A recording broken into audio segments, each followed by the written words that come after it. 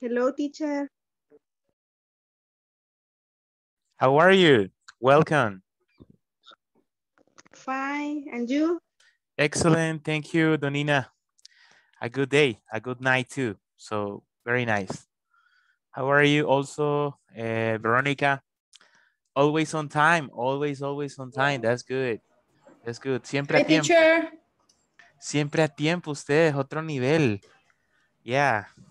Si concursaran en puntualidad, pues ganaran ustedes, ya vi. Un punto, un punto. Un punto, cabal, un punto Un ahí. punto. Teacher, un Point. punto. One Point. extra points, teacher. Yeah. Muy bien. All right, we go with that. Second.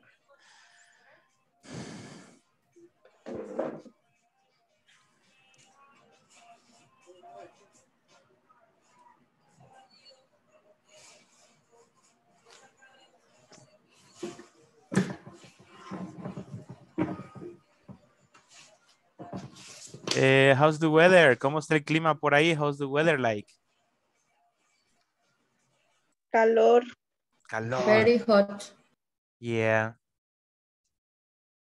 Yeah, the weather is not friendly today. Hoy sí. No Hi, estamos... Maritza.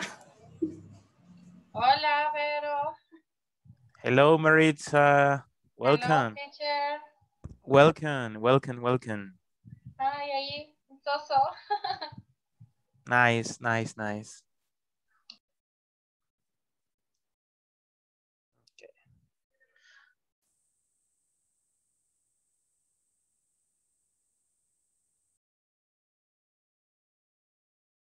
Okay, the time goes very fast. I said, I'm going to connect 3 minutes before the time, right?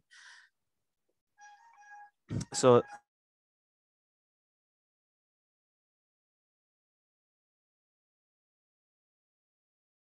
I said I was going to connect 3 minutes before 8 p.m. And I said that. So when suddenly it was like 7 minutes before 8. So I said, in a couple of minutes. And suddenly it was almost 8 p.m. So the time is very fast. I mean, it goes so fast. El tiempo pasa súper rápido que yo dije, bueno, me voy a conectar unos minutos antes, unos 3 minutos antes y que ya casi era la hora. Y yo, what? Ni sentí dónde pasaron los otros minutos. I don't know. That's what I'm surprised with this. I'm very surprised. But anyway. Okay, well, vamos a iniciar ya. We're going to start because it's exactly, we have to be, better responsible with the time. And especially because it's a different, challenge, to be always early, to be always on time, and also getting ready to learn English and to practice. And that is something important, right? Es muy importante, pues, estar siempre a tiempo, estar sin perderse en ningún detalle de la clase, y eso, pues, es bastante bueno. Okay, let's do it. Let's begin. And also, I would like to ask you guys, as every class, what do you remember we started in the last class? Because today we have a nice topic to share with all of you guys. The purpose is to learn English, to practice, and learn new vocabulary, new expressions. So that is one of the goals that we definitely have for this class, right? So that's something important to take into account. Okay, and let's do it. So, what we studied, ¿qué estudiamos? Vamos a ver, ¿qué estudiamos? ¿Qué se recuerdan? El what do you prefer? The workplace? Okay. Teacher, Yeah. we create question with the word provided. Yeah.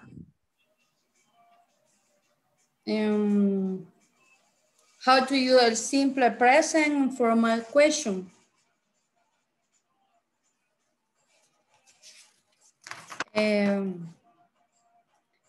Conversation, practice conversation. Okay.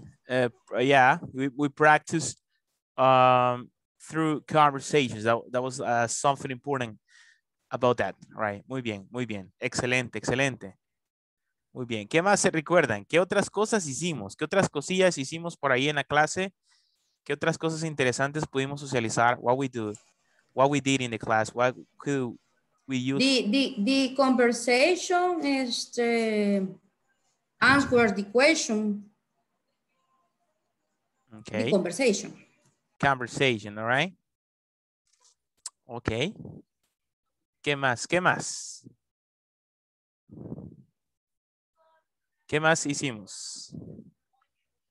¿Qué más hicimos? ¿Me escuchan? Yes, teacher. Ok. ¿Qué más se recuerdan que hicimos? Vamos a ver. Necesito que me ayuden. I need you to help me with this. ¿Qué más hicimos?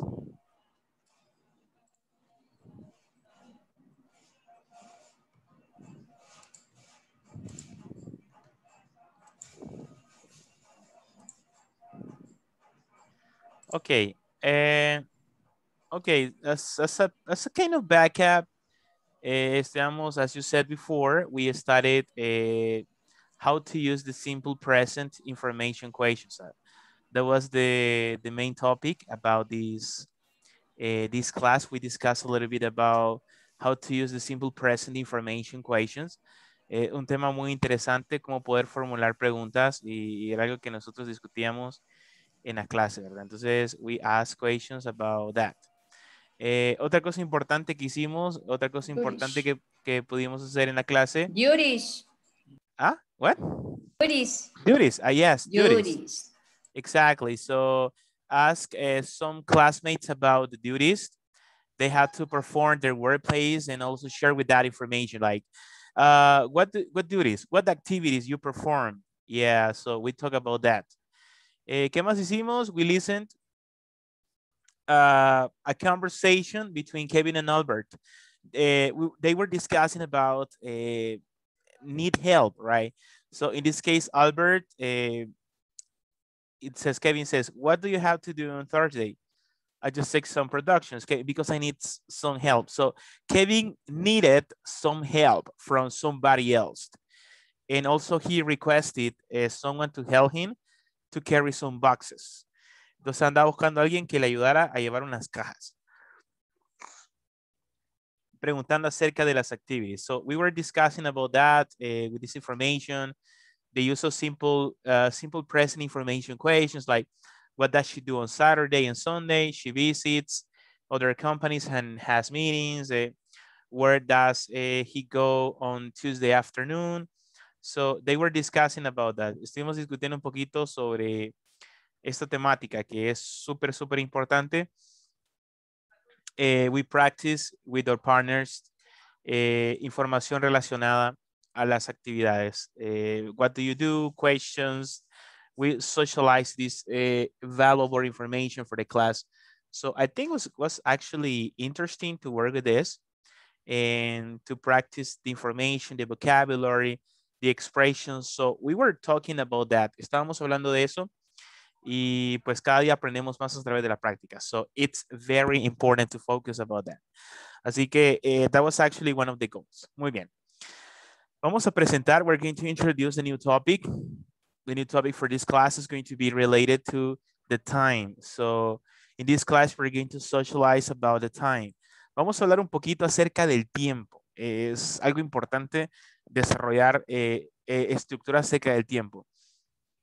And the video conference 13, how to use questions with what time. So we're going to learn today how to ask the time. For example, we are walking to our job, so we're doing something else, and we don't know what time is it. We don't know what time it is. A veces no sabemos qué hora es. Y cómo preguntarle a alguien qué hora es. Imagínense. And I can tell you that suele pasar. De repente we are requesting somebody some information. Like a friend told me that she went to a store. Como una amiga dice que fue a una tienda a Estados Unidos, fue una tienda. Y de repente quería comprar algo, pero no sabía, o sea, sabía cómo preguntar algo que ella necesitaba. El problema es que the person in charge of the store, the seller, she requested something else, le preguntó algo más. sobre la marca, si quería un producto de una marca. Entonces ella como que no sabía, ya esa parte ya no sabía cómo contestarla. En una tienda en Estados Unidos, but she wanted to buy, ella quería comprar algo. Entonces, queda como que, ¿y cómo pregunto esto? ¿Cómo pregunto aquello? Entonces, datos muy importantes que podemos socializar en la clase. Okay, and will this, we begin with the following activity that we're going to develop. Talk about people's work and functions at the workplace. I will be able to ask for and say the time of activities at our workplace. That is going to be the topic. Ese va a ser el tema de esta clase. Ask for, que significa preguntar y decir el tiempo de las actividades en nuestro lugar de trabajo. Repeat it, ask for and say the time of activities at our workplace. Miren qué interesante esto. Cuando lo leo, me dan ganas hasta de aprender a mí otra vez esto, porque dice ask for and say the time of activities. Pregunta y dice el tiempo de actividades en tu lugar de trabajo. So that means that we're going to socialize what time we do some activities. Estábamos hablando de qué es lo que hacemos, ¿no? Que yo a las 8, at 8 o'clock, I make phone calls, I speak with the customers, I just check the account, the accounts, or I do this one, y comenzamos a describir qué hacemos. Imagínese que usted me dice, teacher, mire, yo a las 9, yo me tomo un café, teacher, porque pues sí, me puedo dormir, así que entonces yo a las 9 me tomo un café y entonces yo le El creo. break. El break, ajá, ahí está el break con unos churritos ahí. Ya satisfecho usted. Entonces es parte de una activity, right? Something you do. And I got a friend, and I got a friend, and he works in a restaurant. He works in a restaurant in New York. Y entonces este amigo tiene trabaja en un restaurante en Nueva York y entonces tiene una cierta hora de entrar al trabajo. He got different shift. He got a different shift. Tiene un turno distinto. Entonces, de repente, media hora antes, se toma un café y entonces, oye, pero puedes llegar más tarde, o sea, puedes salir más tarde de tu casa para poder llegar, ¿verdad? Bien al trabajo. Y me dice, no, es que tengo que tomarme mi café, my coffee, my cappuccino. Y yo, ok, so es ya parte de su horario, el tomarse el café y después entra a trabajar. Pero ahí sí, para gustos, los colores, ¿verdad? Algunos soda. O mejor agua, ¿verdad? Mejor agua, sí. Healthy. Ok. Y tenemos ya el primer reto. We have the first challenge for this class. Empezamos con una actividad que nos, encourage us to move. Nos motiva ya a empezar full English, right? Y la actividad es la siguiente, así que prepárense. Esto es como una rifa, no sabemos qué va a pasar. Ok, let's do it. Warm-up activity. Let's start. Ask a classmate the exact time he or she does some activities at work. Okay, this is the activity. So for this one, I would like to highlight this information. So just one moment, please. I need to make it smaller.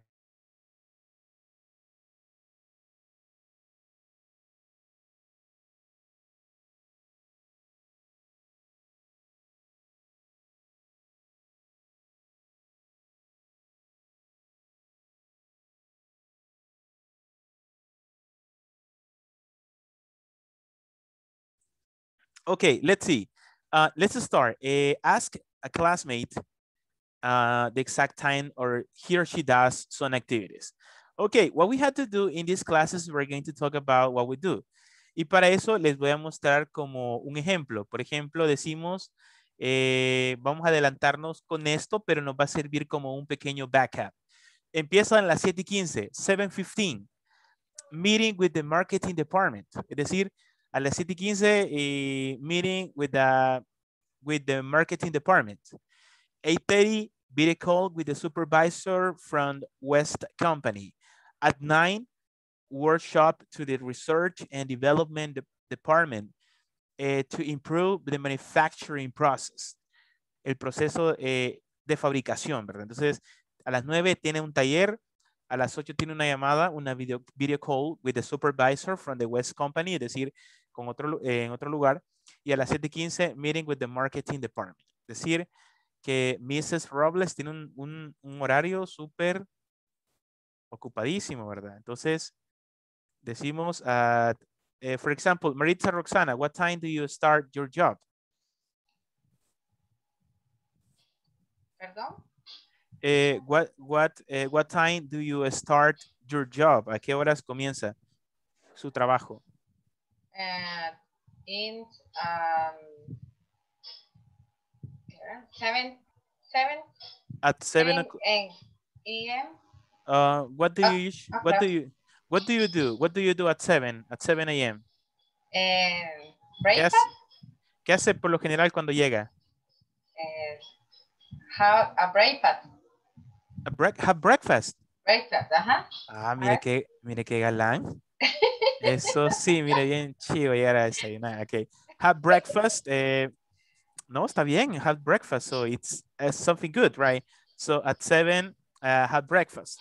Digamos, ¿qué haría tipo 8 de la mañana? ¿Qué haría usted tipo 8 de la mañana? Review documents. Review documents.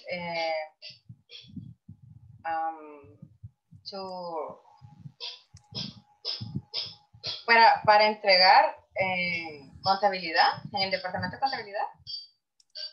Revisar documentos para entregar al departamento de contabilidad, department, accounting department.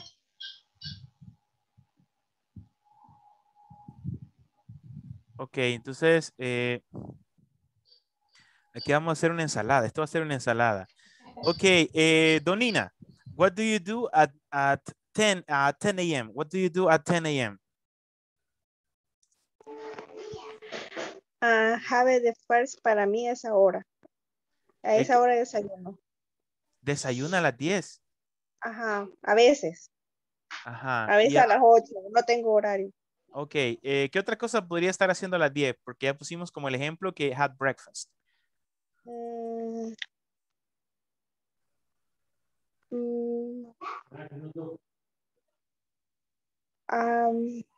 Limpiar. ¿Cómo se puede decir limpiar en inglés? Clean. ¿Cómo, Verónica? Clean. Clean my offices. Clean the office, clean the rooms, the staff, the... Clean de superficie. Pero, ¿qué áreas? Digamos, de oficina, Oficina.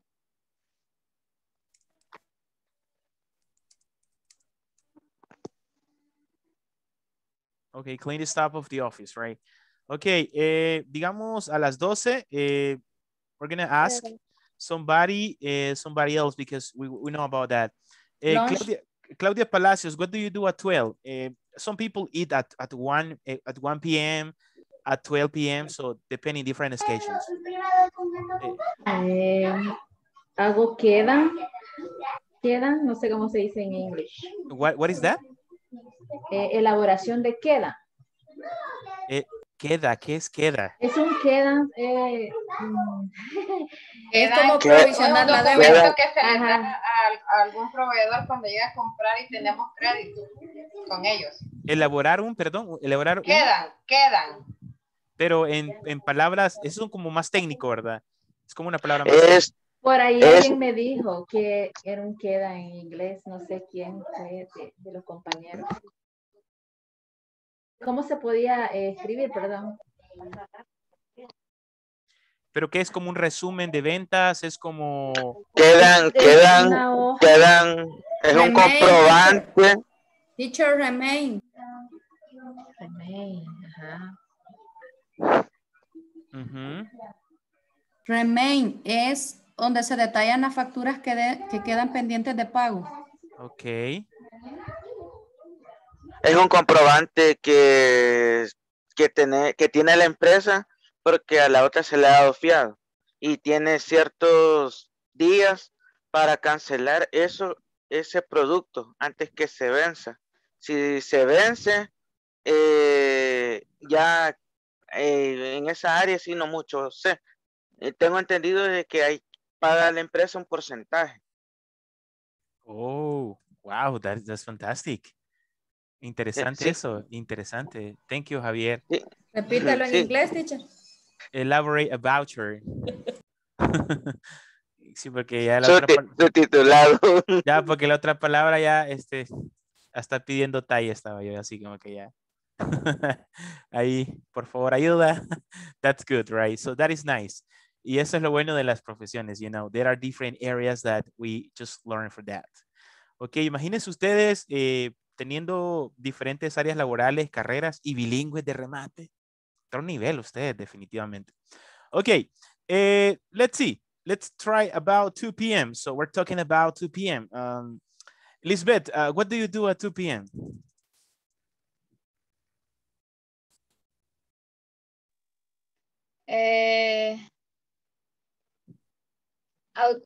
Bueno, se lo voy a decir en español. A esa hora, todos los días de lunes a viernes, hago las autorizaciones para poder hacer la facturación diaria.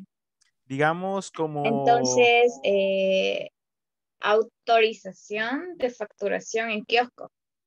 Entonces sería como realizar, sería, ¿verdad? Hacer o Sí, solicitar, hacer una no, autorización. no, yo las autorizo. Entonces, es como del Ok. día anterior. Entonces, Autorizar. entonces sería authorized. Vamos a ver. Uy, porque lo puse en capital. Only the first word.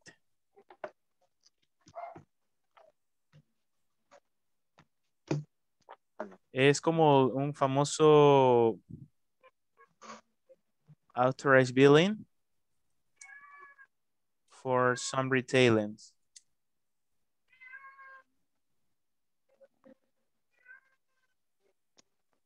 Okay.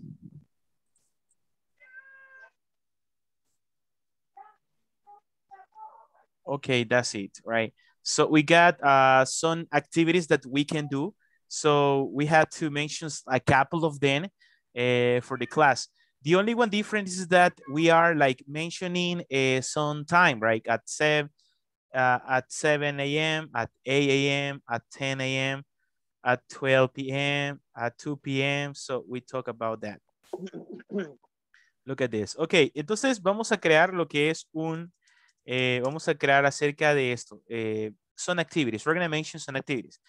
Entonces usted va a mencionar algunas horas donde es bastante movido o hace una actividad distinta, right?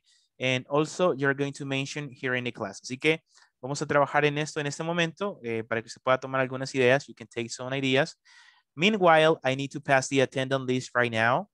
I know that, well, so most of you are here on time, so just give me one moment. Entonces, vamos a trabajar en esto en este momento. Mientras ustedes trabajan en su schedule, que sería como su horario, sobre las actividades que hace cada hora.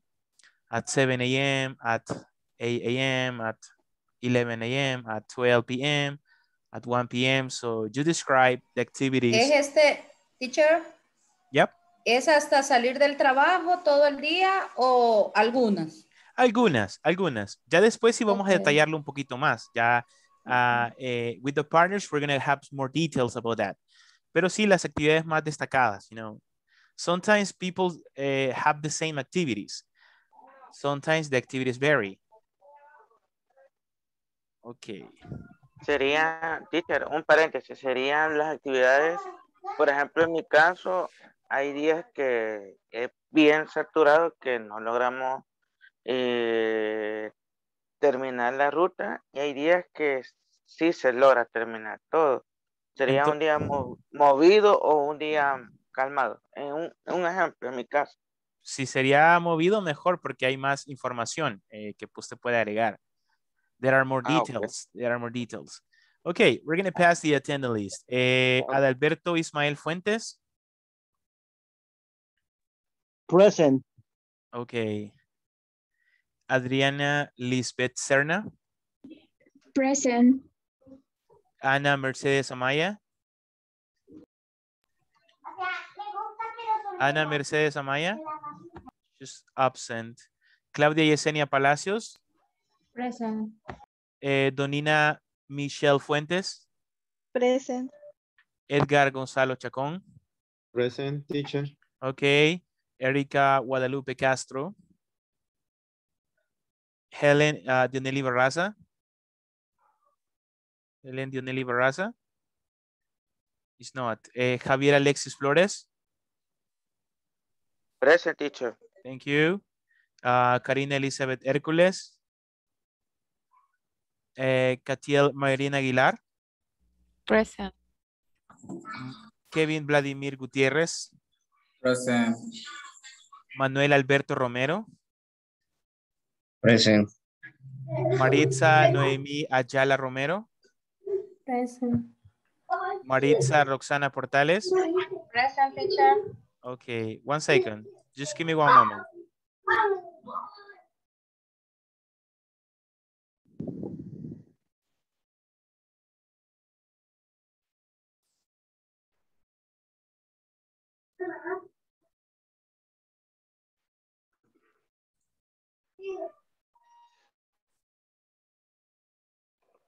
Ok, Mauricio Orlando Carranza. Mauricio Orlando. Mónica Alicet Chicas. Present. Rosa Maritza Barrientos. Rosa Maritza. Rosy Mabel Meléndez. Present. Verónica Elizabeth Sorto. Verónica Elizabeth. Present, teacher. Thank you. Okay, so let's continue with the activity. Let's continue with the activity and the examples that we have socialized in the class right here. So, Teacher, a mí no me mencionó, no sé si no alcancé a escuchar muy bien. your name? Erika Castro. Yes. Ah, ok. Ahorita. Erika Castro. Okay, good. Sí, la mencionamos. Ah, Okay. ok. Yeah, you're welcome. Teacher, tengo una consulta. What is your equation? ¿Cómo se dice 8:30? Es que en la agenda de Mrs. Robles está 8:30. 8:30. 8:30. Gracias. 8:30. All right. 8:30. Teacher, una pregunta. Question. Teacher, I have a question. Sí, I have a question. Yes, what is your question? No simplemente saber diferencia entre el lunch y luncheon. No sé si es el mismo significado de almuerzo. Tiene que ser lunch. Lunch y luncheon, ¿para qué puede ser? Pero ¿cómo luncheon? ¿Cuál es esa palabra? ¿Cómo la escribe? Escríbala en el chat. Ya se lo escribo. In the chat, yeah, because it sounds like a French word. Sí.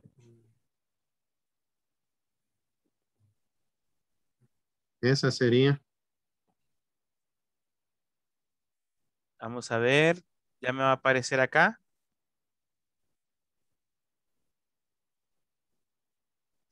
Luncheon. No, pero es que esa palabra es como digamos, el almuerzo, es decir, la comida que usted lleva. La comida no es el tiempo. Entonces, lunch es como que el tiempo en el que usted va a comer. Ajá. Y lunch es lo que usted lleva, digamos, y lleva ahí. Ya la comida en físico. Ajá, exactly. Como meal, lunch, dinner, eating, cuisine, como comida. También se ocupa como almorzar también, lunch. Pero sí, se ocupa más generalizado, pues se ocupa más el lunch.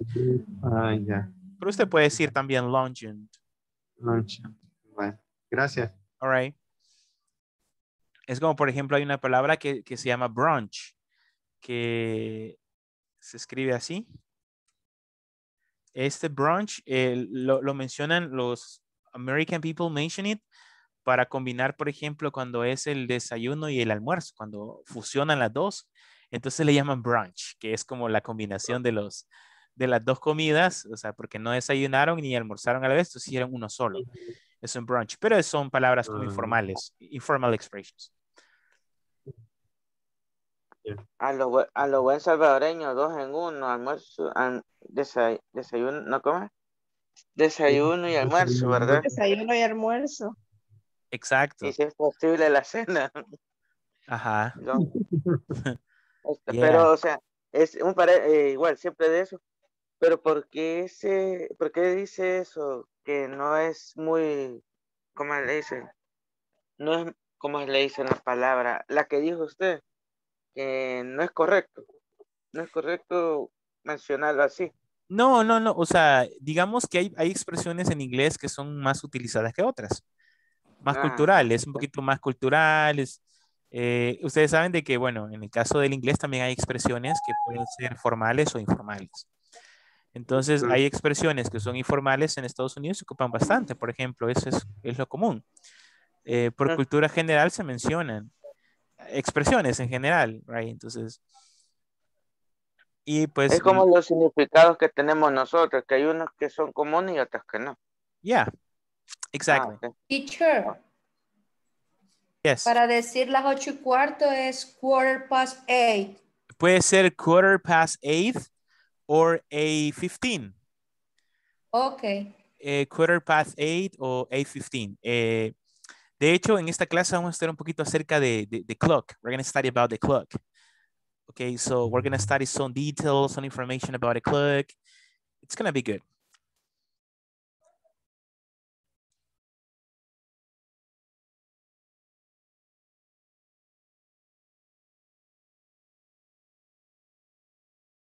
Teacher, y para las 7:45.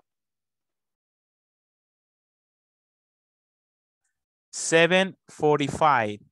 7:45. Thank you. You're welcome.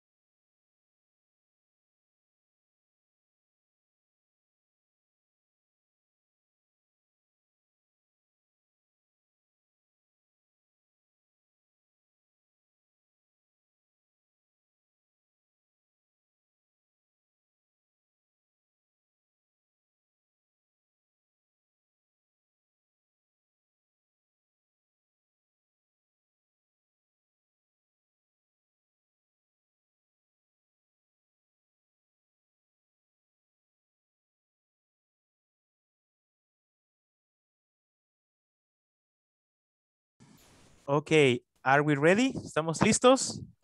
Ready, teacher. Yes. teacher. Okay, excellent. So we're going to have some minutes to work with 3 members. We're going to have a practice. Vamos a practicar. Let me see. We're 17.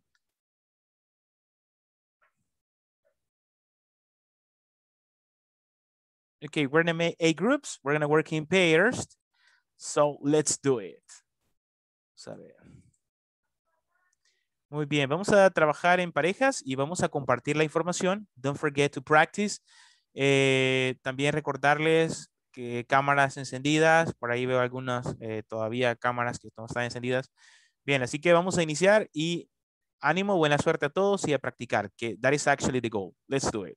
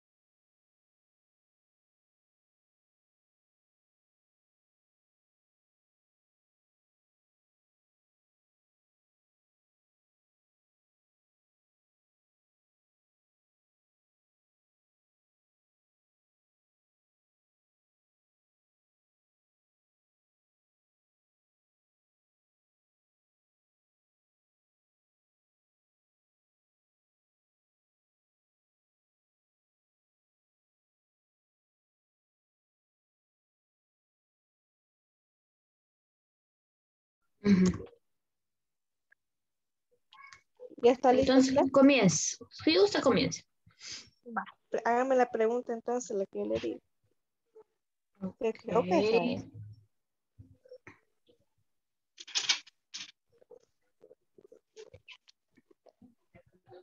Ay, parece que cuando comparto en pantalla se me pone en grande y se me cierra lo que tengo. Ahí está. ¡Ay! Le dejo de compartir y otra vez. Como soy de laptop. Vaya.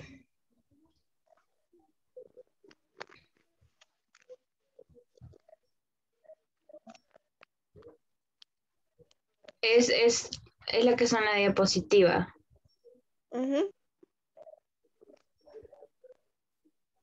Pero es que yo... teacher, ¿puede ponernos la presentación, porfa?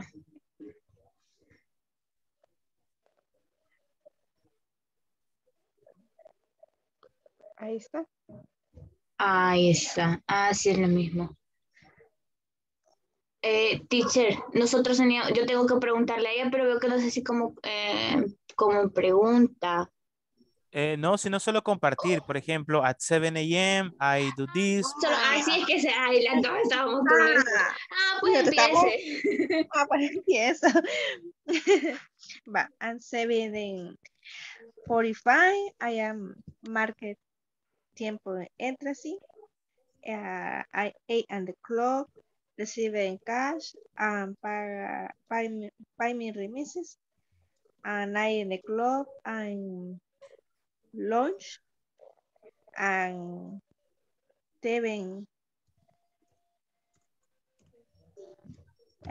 o'clock I clean the stuff the office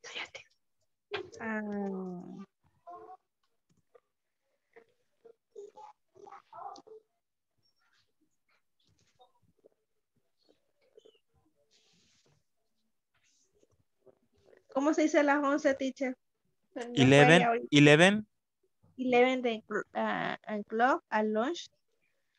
The 1 at 4 and the clock promotion al cliente, ¿cómo se dice? Clients. Clients. Yes. 1 and 4 o'clock, promotion and claims, and 4 and cash register.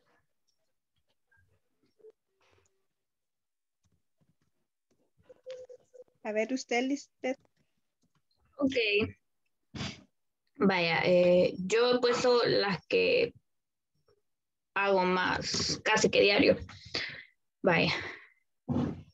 8 a.m. answer pending emails from the previous day.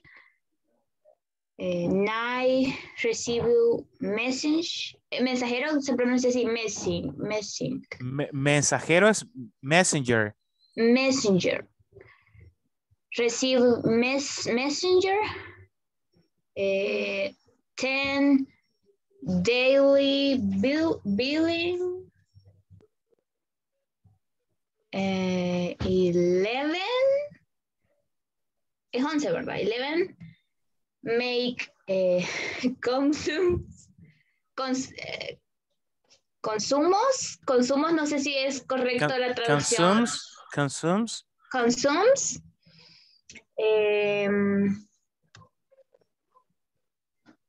12 lunch. 2 branch. 16, ¿cómo se dice? 16. 16 billing. 3 process opening balance. 4 review inventory. Income.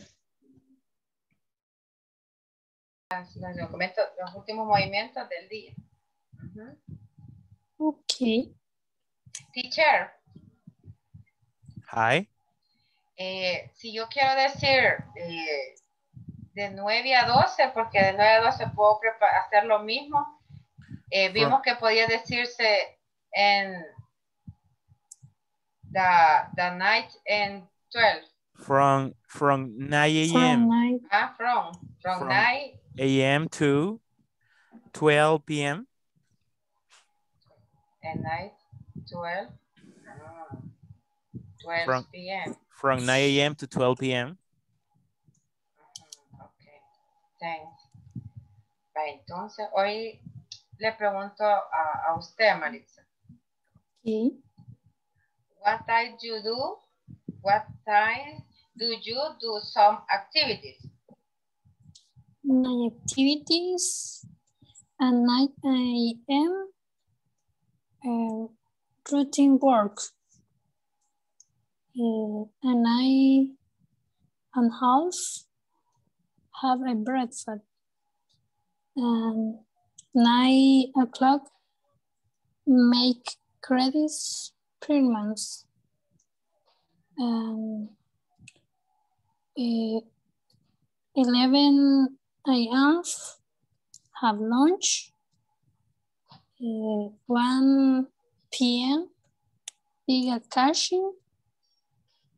2 p.m. No sé si me puede dar el teacher. Sería como entrega de caja, lo puedo hacer como close the box o box delivery. Box delivery is when you, entrega una caja a un lugar, pero en este caso, o sea, me imagino que como de contaduría, ¿no? Ajá. Ajá, porque si usted dice box delivery es como que usted va a entregar a un lugar una caja. ¿Y close the box? Ajá, sí podría ser, o sea, cierre de caja, box closure puede ser también. Sería como box closure. Look at the chat. Okay. Como cierre de caja. Yeah. Okay, thank you. 3 p.m. Break y 4 p.m. department time. ¿Cuál es 4 p.m.? What is 4 p.m.? Department team. Okay, okay. All right. It's time to go home. All right, cool. That's cool.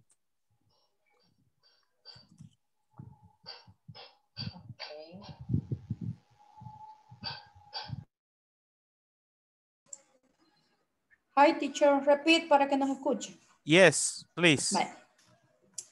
At the 8, I went to work. I go to work. I go to work. I went to work. En pasado, I went. Entro. O sea, Entro. Si I get in o I go start. to work si voy para el trabajo, pero es de entrar, yo entro. I get in. I get in, vale. O puede decir también I start my job para específicamente. O sea, que usted inicia. No es que entre al establecimiento, pero usted inicia, you start. Okay, yeah. At the 8:15, I clean my office. At the 8:30, I daily items. At 8:13 or 30? At 8:30? 30. 40. At 8:40, all right. At the 9, I check checks. No tiene que sonar ese D, sino que at 9. Después de at 9. Después del at va el número de una vez. At 9, I check checks. At 10, I elaborate vouchers. At 11, I buy fruit. At 11:30, and answer emails. And at 12, lunch. At 2, back to work. At 2:30, I check account. At 3, I drink coffee. At 3:15, I check ICOM. At 4, I elaborate reconciliation. Y at 5, lead work.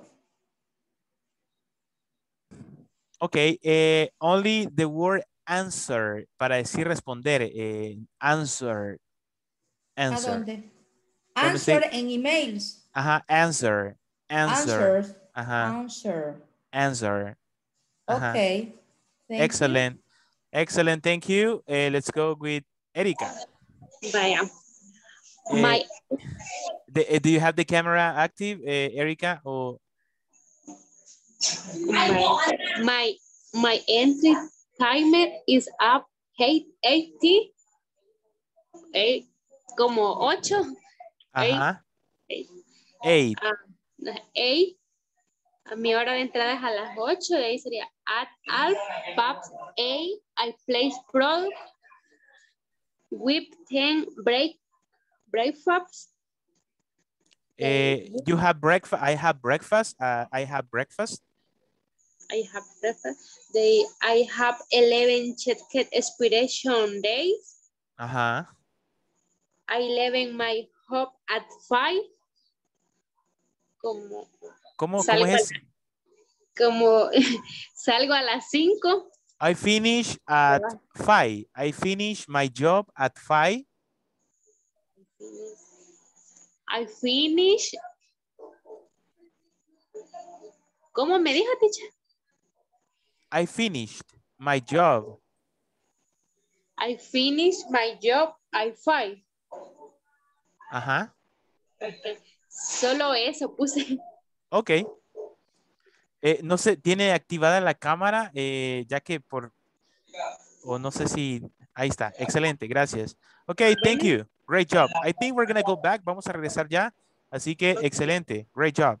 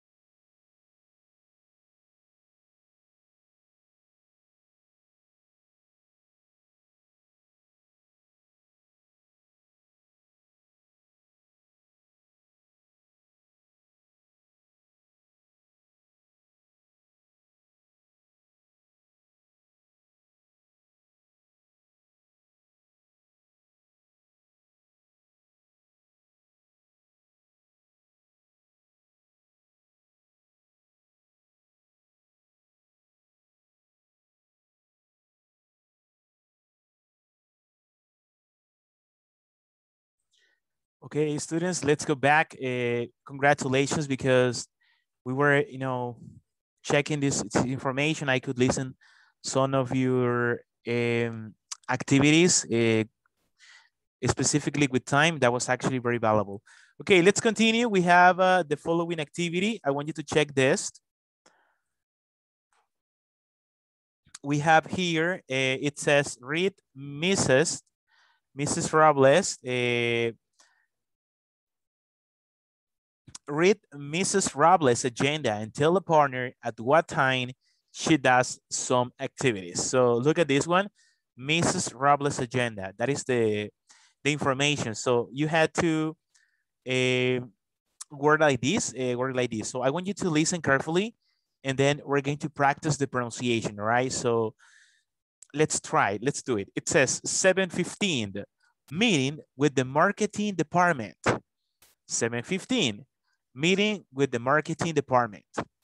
8:30, video call with the supervisor from West Company. 9, workshop to the research and development department to improve the manufacturing process. 12, workshops lunch. 1:45, second part of the workshop. 5:55, send tomorrow's schedule to Ms. Lopez, new secretary, and leave. Send tomorrow's schedule. Listen up. Send tomorrow's schedule to Ms. Lopez, new secretary, and leave. Okay, listen again. Listen again, the information about Ms. Robles. It says, meeting with the marketing department, video call with the supervisor from the West Company. 9, workshop to the research and development department to improve the manufacturing process. Workshops lunch, second part of the workshop. Send tomorrow's schedule to Ms. Lopez, new secretary, and leave. Ok, vamos a practicar cada uno. So you repeat after me. Vamos con el primero. Yo voy mencionando la hora, lo digo y lo repiten conmigo. Ok. 7:15, meeting with the marketing department. Repeat.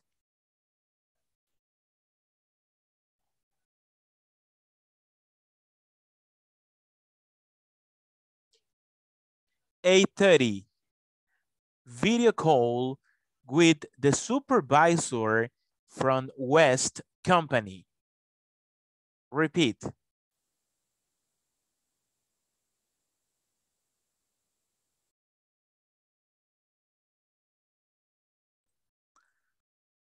(9), workshop to the research and development department to improve the manufacturing process. Repeat.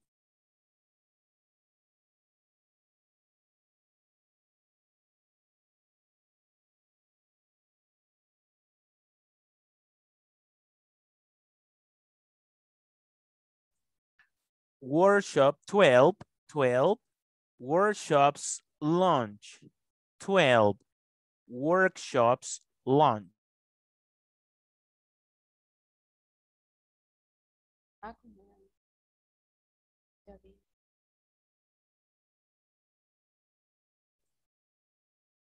(1:45), second part of the workshop.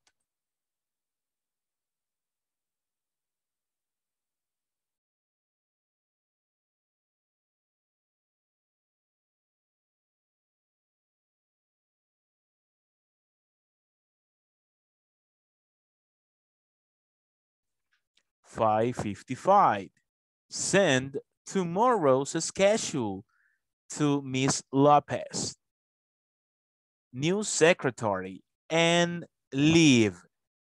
Send tomorrow's schedule to Miss Lopez, new secretary, and leave.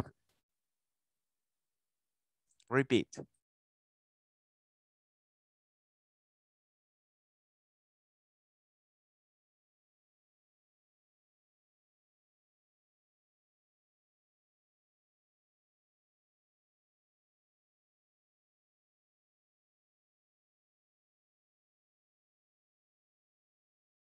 Okay, one volunteer to read this information, please. I need a volunteer for helping me to read this information. Teacher. Okay. Ahí ya me ayudas. All right. Yeah. Okay. Sure. Okay. Mr. Robles, agenda. Mrs. Mrs. Robles, agenda. Agenda. Agenda, okay. 7:50, meeting with the marketing department. 8:30, video. 8:30. 8:30, video call with the supervisor from West Company. 9, workshop to the research.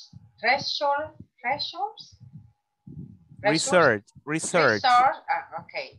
To the resource and development. Yes, department. development. Department to improve the manufacturing process. 12, workshops launch. 1:45, second part of the workshop. 5:55, send tomorrow's schedule to Ms. Lopez, new secretary, and leave. Excellent. That was great. Very nice. Very, very awesome. Thank you so much. All right. Okay. Another one who would like to try and read.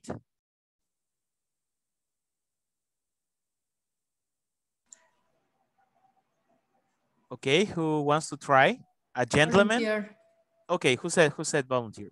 Okay. You can start. Mrs. Robles agenda. 7:15 meeting with the marketing department. 8:30 video call with the supervisor from West Company. 9, workshop to the research and development department to improve the manufacturing process. 12, short lunch. 1:45. Workshops lunch. 1:45, second part of the workshop. 5:55, send tomorrow's schedule to Ms. Lopez, new secretary, and leave. Thank you so much. Okay, a gentleman. I need a gentleman to practice this information. Okay, un caballero del grupo. A gentleman.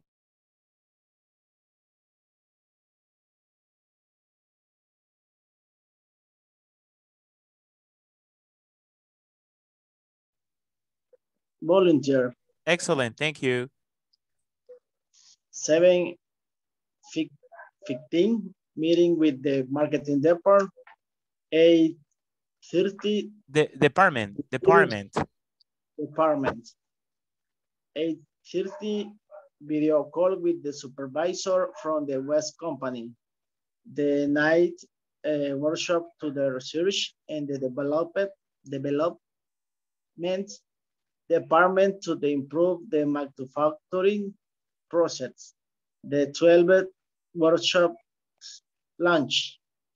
1:45, second part of the workshop. 5:55, send tomorrow's schedule to Ms. Lopez, new secretary, in leave. Okay, great. Thank you so much, Adalberto. Okay, guys, do you have any question about the vocabulary that is right there? ¿Tienen alguna pregunta sobre el vocabulario que está en la agenda de Mrs. Robles? Teacher, repita la palabra manufacturing. Manufacturing. Manufacturing.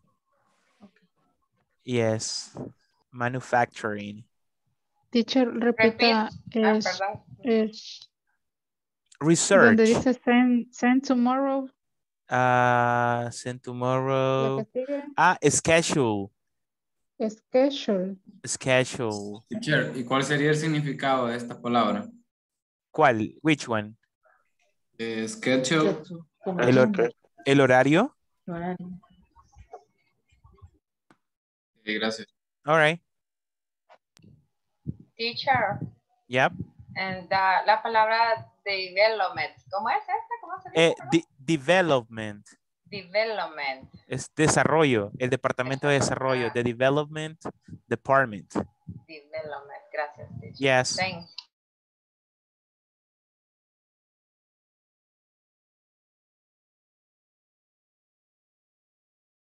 Y manufacturing processes, improve the manufacturing process es como mejorar, en este caso, el proceso de fabricación. Por eso es manufacturing.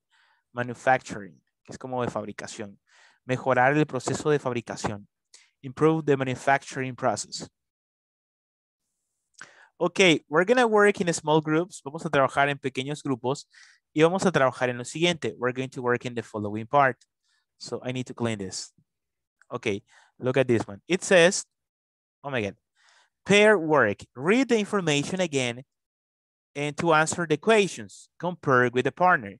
You have to read again and you have to practice like this. What time is the video call with the West Company? What time is the video call with the West Company? ¿A qué horas es la videollamada con la compañía del West Company, que sería como del este? What time does the workshop with the research department start? ¿A qué horas comienza el taller con el departamento de investigación? En este caso de... Y la 3 es, what time does the company close? So this is what we had to socialize. Eso es lo que vamos a socializar. Estas preguntas, we're going to work with these questions. Va a leer nuevamente la información. And you will answer. Y luego va a contestar esta información. That's what we had to do. Así que mientras avanzamos en esto, en leer y contestar las preguntas. Respuestas es cortas. Yeah, be specific. Be specific, like what time is the video call? It's sí, porque es la hora. It's at 7 a.m. or at 8 p.m. según lo que dice ahí. What time does the company close? It closes at, y ahí no dice la hora. Así que we practice. I need to pass the attendance list. So one moment, please.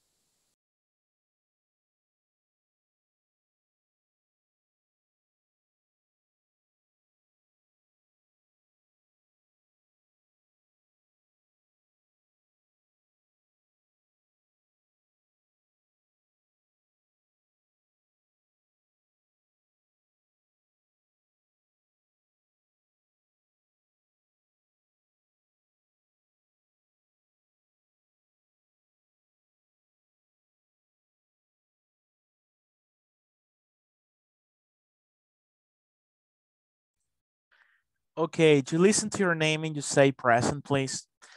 Adalberto Ismael Fuentes. Present. Adriana Lisbeth Serna. Present. Ana Mercedes Amaya. Claudia Yesenia Palacios. Present. Donina Michelle Fuentes. Present, teacher. Edgar Gonzalo Chacón. Present, teacher. Ok. Erika Guadalupe Castro. Erika Guadalupe. Present, teacher. Ok. Helen Dioneli Barraza. Present. Helen. No está Helen. No, ¿verdad? Javier Alexis Flores.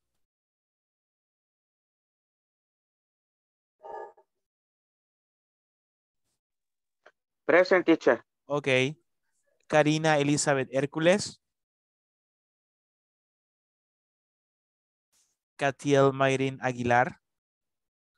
Present. Present. Ok. Kevin Vladimir Gutiérrez. Kevin Vladimir. Present, teacher. Ok. Manuel Alberto Romero. Present. Maritza Noemí Ayala. Present. Maritza Roxana Portales. Present. Mauricio Orlando Carranza. Mónica Lizeth Chicas. Present. Rosa Maritza Barrientos. Rosy Maybel Meléndez. Present, teacher. Ok. Y Verónica Elizabeth. Present, teacher. Thank you. Thank you.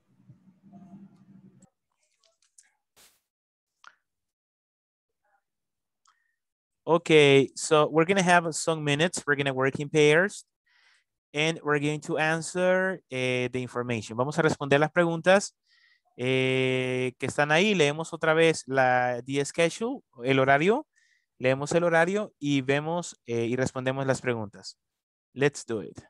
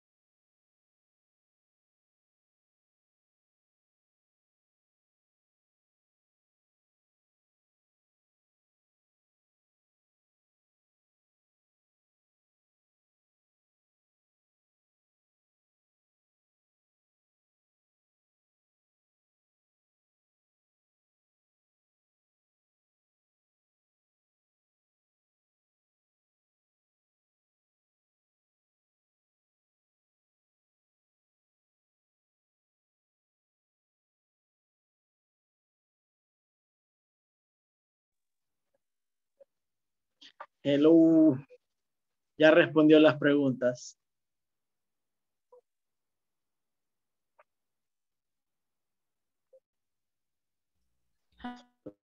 Todo bien. Hi. Again. Según el diálogo, the first question, it is at 8:30. 30 or 30.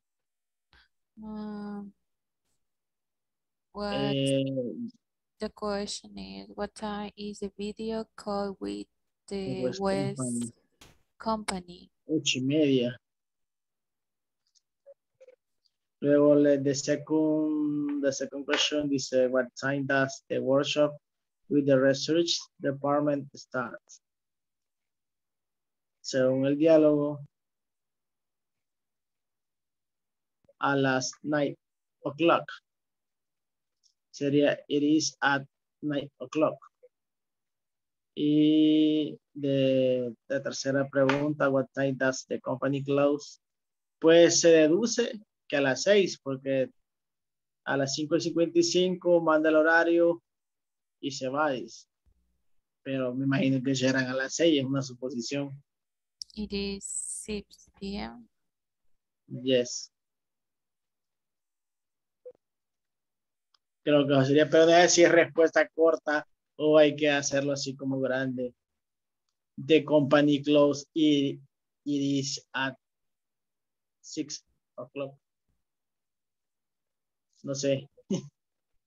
Pero imagino que es corto. It's a short Por, answer. pero porque aquí en la otra Question. diapositiva, son cortas las respuestas. Pues estamos bien. Read information again to answer the question. Compare with the partner. Yes. Teacher is a short answer. Yeah, could be. Yes. Okay. O sea que hay que...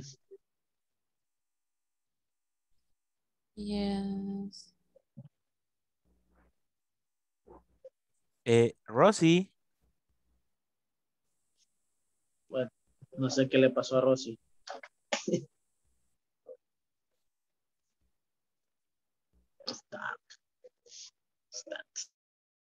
Number one. What time is the video call with the web company? Sería a las 8:30. 30, no sé cómo se pronuncia. Sorry. The second question is, what time does the workshop with the resource start? 9 a.m. Y la tercera, what time does the company close? 5:55. 5:55. 5. Así es. Okay. Sería, ¿a qué hora es la videollamada? ¿A qué hora es la videollamada con la compañía del oeste? Algo así es la primera pregunta. Sí. A las 8:30. 8:30. ¿A qué hora comienza el taller con el departamento de investigación? A las 9 a.m. ¿A qué hora cierra la empresa? A las 5:55. 5:55. Ok. En la agenda, donde dice 5:55, después de new secretary and leave. Eso es así como, ¿y nos vamos? ¿O te vas? O algo así. ¿O cierra? No estoy muy seguro.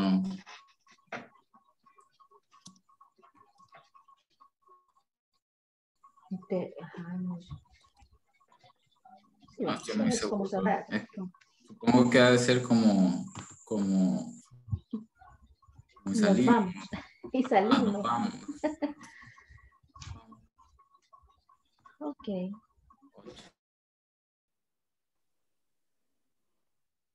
Hola, teacher. Hi. Respondemos las preguntas. Yeah, you finished? Sí, ya terminamos. Oh, okay. No, in this case, we're going to do it in the plenary when in the sessions, when everybody is there, we're going to socialize the answers. But that's okay. Ok, cuando ya estemos todos, pues socializamos las preguntas. Ya casi vamos a regresar. Bye. Bye. Está bien, teacher. Ok. All right.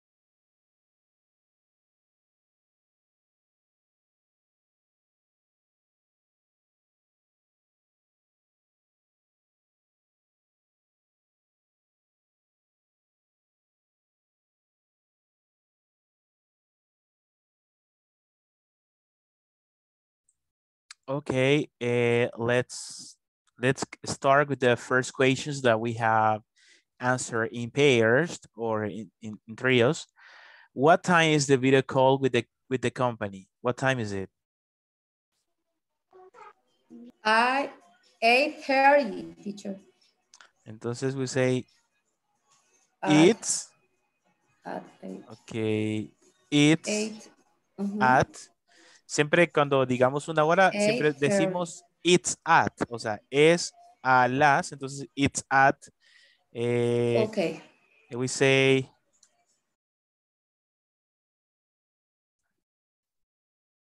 8:30. So it's at 8:30. So in this case, I decided to write by numbers, so by letters, so that's okay. So it's at 8:30 in this case. Very good. Question number 2. What time does the workshop with the research department start? It's It's 9. at night. It's at night. It's at 9. Okay, it's at 9 o'clock. Podríamos ponerle también. It's at 9 o'clock. Este 9 o'clock es en punto. Cuando usted quiere agregar, por ejemplo, una hora, es decir, para decir que a esa hora exacta comienza, usted dice it's at 9 o'clock, it's at 5 o'clock, 6 o'clock, 7 o'clock, para especificar de que justamente a esa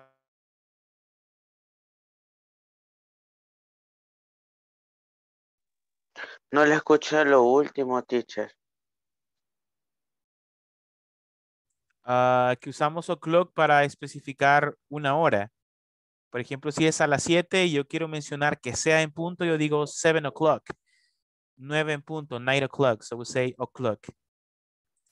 And the number 3, what time does the company close? It's at 5:55. Okay, and leave at 5:55.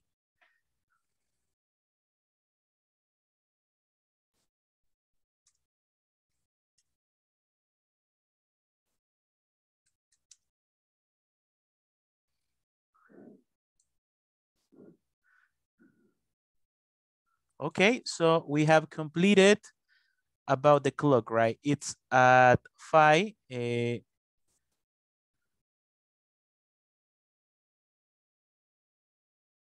En este caso, pues yo quise poner en letras. It's at 5:55. Okay, so that's okay. That is the answer. Very good. It's excellent. That is actually good. So in this way, we answer about the time, but we need to start talking about the time. This is the topic that I wanted to share. Bien, vamos a hablar un poquito acerca del reloj y como sabemos, hay bastante similitud con el inglés. Vamos a ver Spanish and English. Okay, look at this. How to use questions with what time? Let me see. Look at the first one. What time is it? What time is it? Repita ahí conmigo. What time is it? What time is it? What time is it? What time is it? It's 1:08. It's 1:08. O puede decir 1:08. Como acá puedo decir yo que es la 1:08, digo it's 1:08. O puedo decir 1:08. El 0 es como O, así como en el chat. Se pronuncia como O, el 0. Entonces yo puedo decir it's at 1:08 or it's at 1:08. Entonces puedo mencionarlo sin necesidad de decir el 0. What time is it? Oh, it's at 1:08. Okay, thank you. Usando siempre las palabras mágicas. Thank you, I appreciate it. Oh, it's my pleasure. Very kind. What time does the meeting start? What time does the meeting start? It starts at 11 o'clock. It starts at 11 o'clock. ¿A qué horas comienza la reunión? What time does the meeting start? Y ese start significa inicia o comienza. It starts at. Este comienza a las 11 en punto. 11 o'clock. What time do you arrive at work? What time do you arrive at work? ¿A qué horas llegas al trabajo? What time do you arrive at work? About 6:48 a.m., about 7:15 a.m., about 8:30 a.m.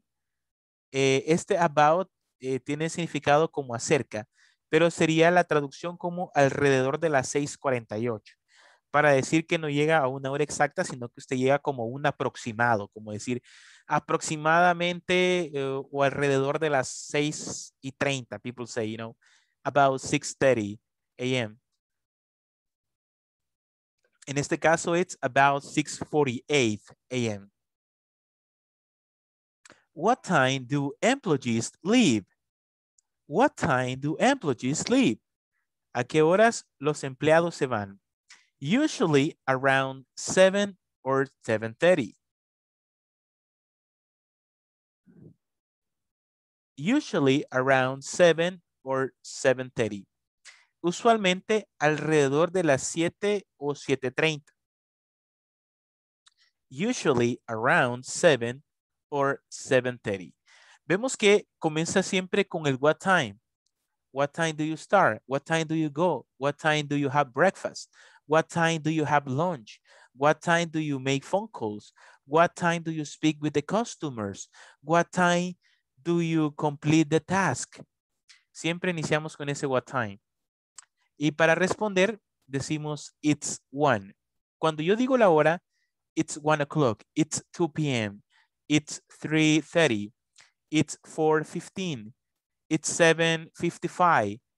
Cuando yo digo la hora en general. Pero cuando yo menciono una hora de hacer algo como un horario, vamos a decir at. What time does the meeting start? ¿A qué horas comienza la reunión? It starts at 11. Comienza a las 11. Veamos más ejemplos. What time is it? What time is it?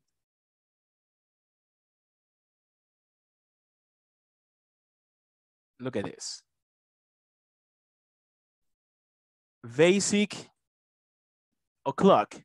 This is an expression we use to specify the hour in telling time. So, for example, what time is it? It is 3 o'clock. It's 4 o'clock. It's exactly the hour 3 or 4.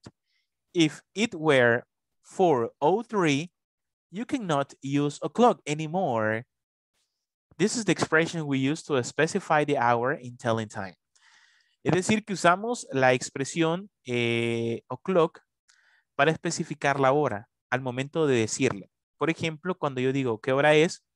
It is 3 o'clock, que son las 3 en punto, o it's 4 o'clock, o son las 4 en punto. It is exactly the hour 3 or 4. Es exactamente la hora 3 o 4. Si fuera las 4:03, no puedes usar o'clock anymore. Es decir, si ya pasó del 1 minuto, 2 minutos, ya no se puede decir o'clock. Se tiene que decir en el momento exacto, que sean las 0 minutos. Look at the example. Esto es como la manera tradicional. Es como, por eso dice, basic way to tell the time. Es como una forma básica para pedir la hora. Y nosotros nos vamos a centrar en esto. Luego les voy a enseñar otra forma para mencionarlo, pero es un poquito más, podría ser un poquito más compleja, pero tenemos que saberla, tenemos que estudiarla, tenemos que saber cómo se dice la hora y en algún momento usted viaja a otro país, por ejemplo Inglaterra, y hay una manera cómo decir la hora. Esta es la manera normal para nosotros. We see the clock. It says basic way to tell the time. Now, let's talk about a very basic way to tell the time. say the number for the hour and then the number for the minute. Look at the following picture.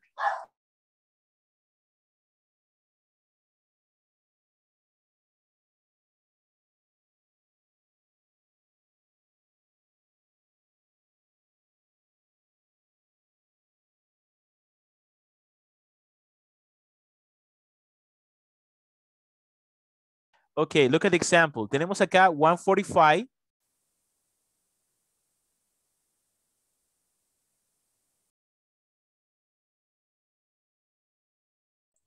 It's 1 the hour, 45 the minutes. If necessary, include the AM and PM. En este caso, la forma básica es la 1:45 y yo menciono 1, it's 1. The hour, 45.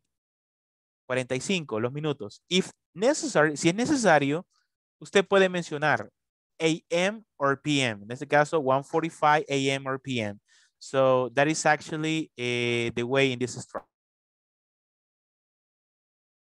O sea que en English no se pueden decir como las 17 horas. Esta es la forma básica, digamos. Por eso dice acá, the basic. This is the basic way. 8:15. It's 8, the hour, 15, the minute. If necessary, include AM and PM. Es una forma básica para poder mencionarlo. Entonces, 8:15, 8:15. Luego viene la siguiente, 1:35. 1:35, it's 1, the hour, 35, the minutes. If necessary, include AM or PM. Esto es lo que nosotros conocemos de una manera básica. Vamos con la siguiente. You can tell the time this way with the all possible minutes. 1:05, it's 1:05. It's 1:10. It's 1:15. It's 1:20. It's 1:20. It's 1:30. It's 1:40. It's 1:55. Vemos, por ejemplo, 30. Veo que hay muchos que se confunden, por ejemplo, me mencionan, bueno, tenemos 5, 10, 15 para decir 15. Para decir 20, este se pronuncia 20. 20, como 20. 20. 20 es 20. Ahí veo que de repente dicen, teacher, es 20. Lo que sucede es que en el británico ustedes saben que cambia un poco la pronunciación. En británico puede decir 21, 22, 24, pero en el americano es 20, 21, 22, 23, 24, 25, 26, 27, 28, 29 y viene con 30. ¿Cómo se pronuncia 30? Este se pronuncia como si fuera una Z. 30, 30. No, lo va a mencionar como 30. Teacher, es 30. No, es 30. Como con Z, R, 30. Anote ahí cómo usted escucha la pronunciación. 31, 32, 33, 34, 35, 36, 37, 38, 39. Y vamos con 40, que en este caso es 40. 40, 41, 42. Aquí cabal suena la F de fo. 40, 41, 42, 43, 44, 45, 46, 47, 48, 49. Y luego 50, que es muy fácil de pronunciar 50. Entonces, estas son como las horas lo más común para decir la hora. Claro, hay otra estructura que les voy a enseñar de una manera general para que usted pueda conocer un poquito cómo se leería en este caso. The different ways to say the time. Look at this. De hecho, les voy a mandar un material referente a esto. Por ejemplo, acá hay diferentes maneras para decir la hora. Por ejemplo, nosotros decimos, teacher, y cuando queremos decir que ya pasó la hora, ya pasaron 5 minutos, digamos que son las 12:05. Entonces decimos 5 past 12. 5, what time is it? It's 5 past 12. Entonces vamos a usar el chat.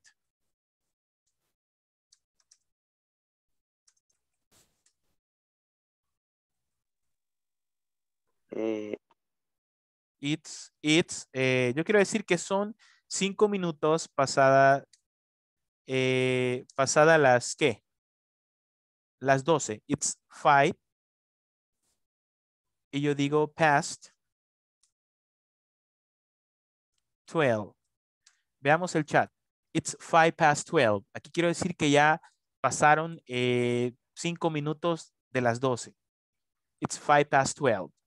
Si yo quisiera decir que ya pasaron 10 minutos pasada las 12, yo digo it's 10 past 12. O puedo decir after. Fíjense que after se ocupa más que todo en América. It's 5 after 12. Y past se ocupa más en Inglaterra. Y si quiero decir que son 15 minutos, yo voy a decir quarter. 15 minutos es quarter. Y aquí la gente dice, hey, una cora. Dice quarter. It's like quarter, 15, right? En este caso tenemos it's quarter past 12. 15 minutos pasada las 12. Entonces decimos quarter o it's quarter past 12 o it's quarter after 12.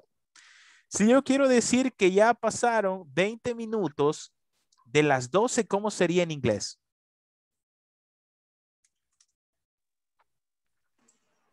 It's 20 past 12. Ajá. Y ahí está. Correcto. It is 20 past 12. Look at the chat. Look at the chat. Yes, it's 20 past 12.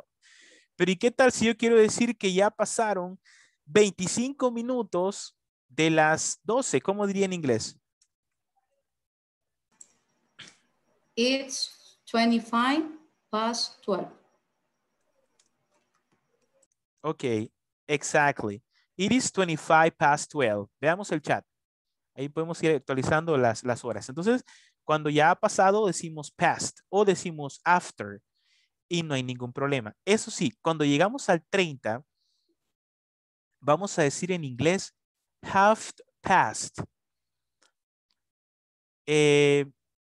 ¿Cómo digo yo en inglés? Son las 12:30. La gente dice 12:30. ¿Cómo sería entonces? It is 12. It's half past 12. Ok, en este caso, it is 12, half past. Son las 12 o pasada la media hora de las 12. Entonces, it's 12 half past, right? En este caso, para decir media. O también podemos decir it's 12:30. It's 12:30. Así de sencillo. It is 12:30. Veamos el chat. Entonces son las 12:30 o it's 12 half past. Ok, entonces vemos cómo cambia.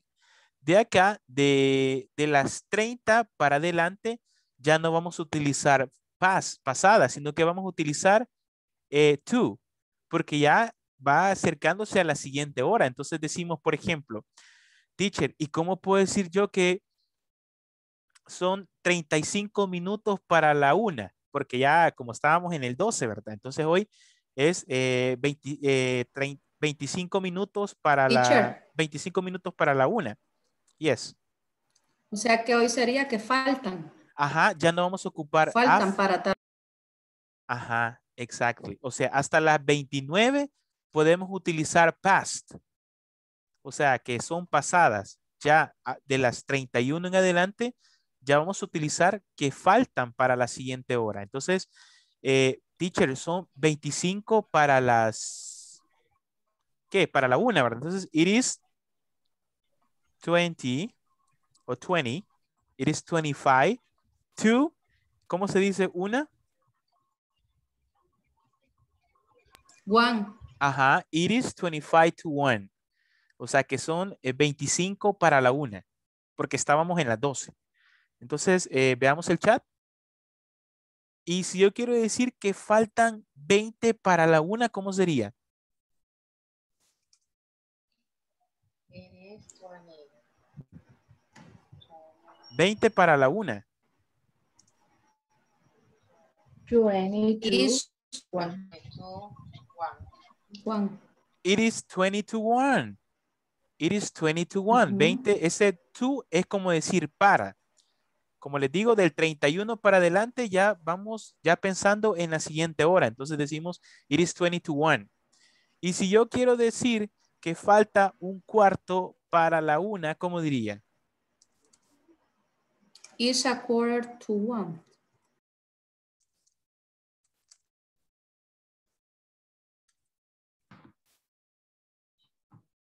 Ok, it is quarter to 1. It is quarter to 1. Es decir, faltan 15 para la una. Entonces vemos que ya podemos decir it is quarter to 1 o puedo decir yo it's 15 to 1. Teacher, y si no quiero decir un cuarto y quiero decir 15, pues puede decir 15. You can say it. Y si ya faltan 10 para la una, ¿cómo sería?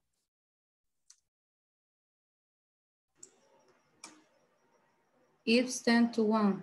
Ok. It's 10 to 1. O sea que faltan 10 para la una. Y si quiero decir que faltan 5 para la una. It's 5 to 1. It's 5 to 1. Veamos aquí el ejemplo en el chat. It's 5 to 1. Y si quiero decir que es la una en punto, ¿cómo sería? It's 1 o'clock. Yes, exactly. And we just completed. Entonces vemos que es bastante sencillo y así vamos jugando con las diferentes horas. Son las 2, 5 minutos pasadas las 2. It's 5 past 2, 6 minutes past 2, 11 minutes past 2, 22 minutes past 2, 27 minutes past 2. Cuando ya pasamos al 31 ya sería 26 to 3. 17 to 3. 11 to 3. Entonces ya vamos como ya, ¿verdad? Faltando para las tal horas. 10 minutos para las 5, para las 3. 4 minutos para las 3. 2 minutos para las 3. Entonces, así es otras maneras para poder decir la hora. Entonces, que en la anterior, que digamos que es la básica, es la 1 y 5, 1 5, 1 y 10, 1 10, 1 y 15, 1 15. Entonces, esa es como la diferencia de la hora básica y el uso de los different ways to say the time. ¿Ustedes ocupan esta estructura de hora para decir faltan tantos o son pasadas las tal horas? ¿Ocupan ustedes esta estructura? No, teacher. Más que todo medios tiempos. Ajá, igual yo. Past. Half past. Yo ocupo bastante el, hey, faltan 20, faltan 15 para, lo ocupo bastante. En cambio, la primera parte no la ocupo. Por ejemplo, si es las 12 y 20, yo digo, son las 12 y 20. No digo, 20 minutos pasadas las 12, eso no lo digo. Pero en la otra parte sí, I just said it. Y las medias horas. Y los 15 minutos, 15 minutos, 15 minutes. Yeah, it's good. Okay. Es lo más común que uno usa del 30 para allá. Exactly. Yes, so that is the way.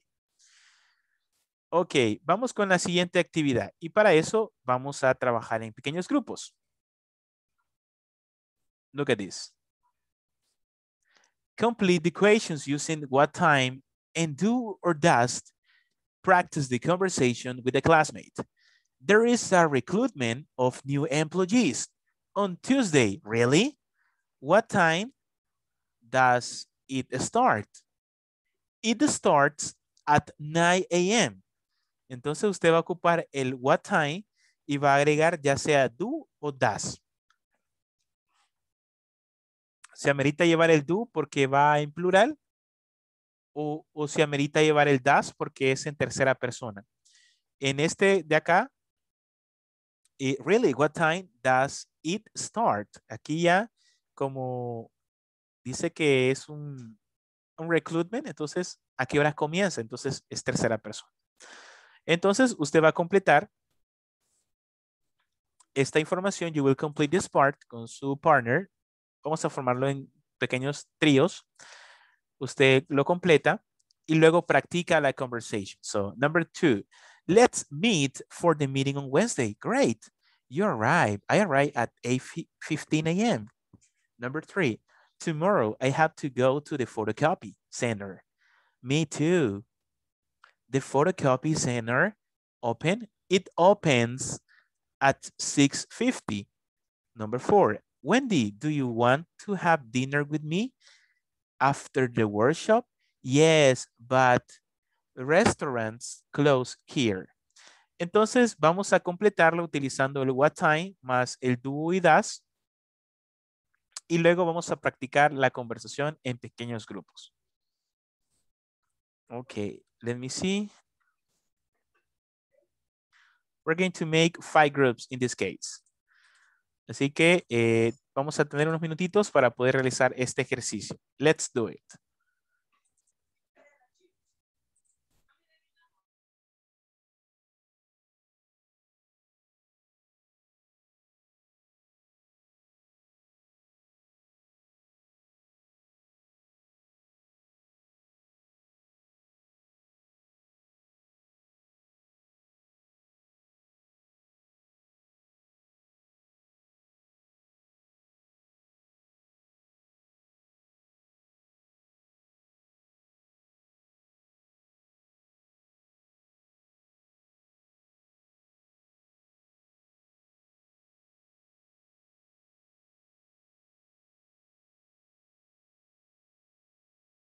Le entendí, ¿verdad?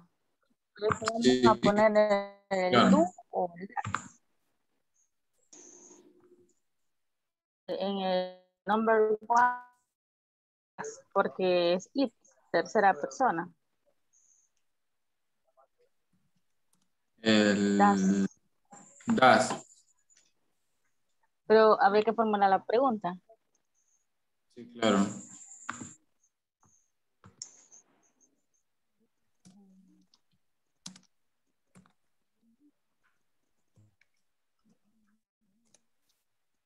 One.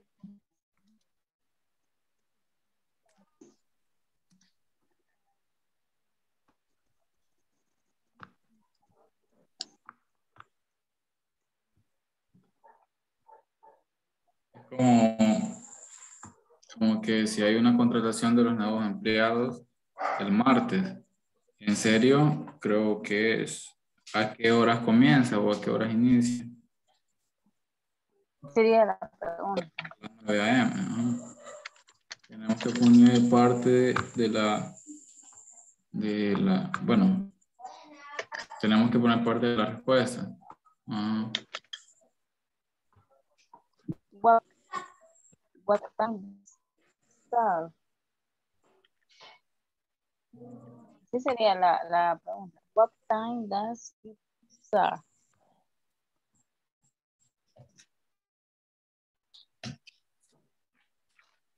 Que la respuesta está ahí. Sí, it starts at 9 a.m. 9 a.m. Yes. Number 2, let's meet for the meeting on Wednesday. Great.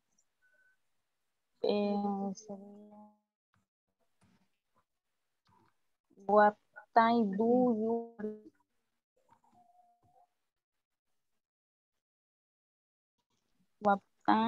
you I arrive at 8:15?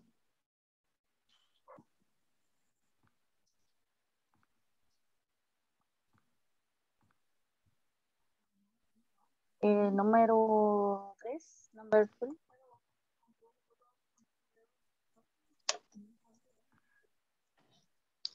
¿Quién más está en el grupo? Erika.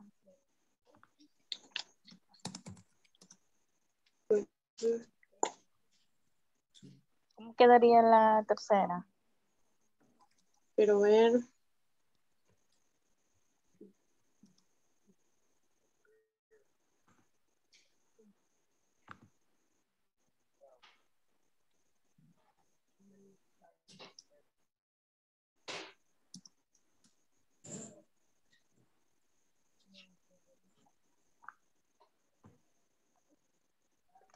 Ya, mañana tengo que ir al centro de fotocopias. Él dice, yo también. ¿A Sería, qué horas? Y ahí ¿a qué sería la horas pregunta, ¿a abren? qué? Ajá. Ajá, como que qué horas lo abren. It's open at 6:50 a.m. ¿Lo abren? ¿O está abierto a las 6:50 de la mañana?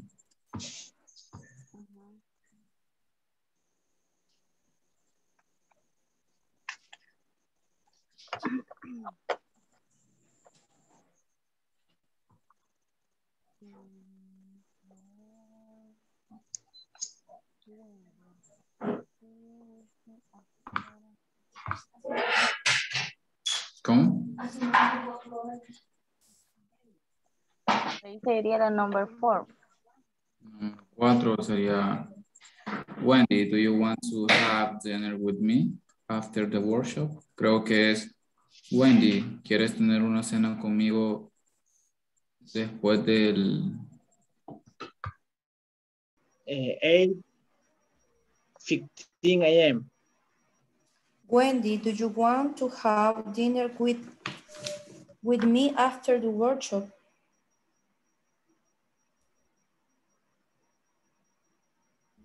Yes, but what time? What time do restaurant close here? Oh, around 7:25 p.m.